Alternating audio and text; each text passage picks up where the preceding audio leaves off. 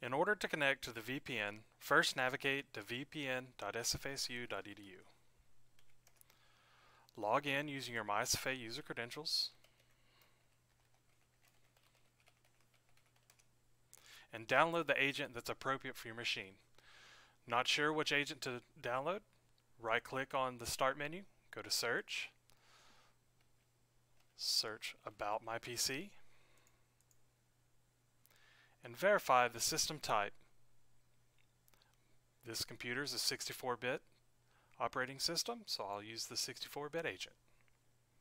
Once downloaded, walk through the Install Wizard. Note that you may be prompted by UAC.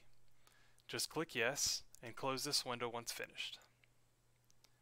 The address portal to use is vpn.sfasu.edu, and you'll be prompted to log in again with your MySFA user credentials.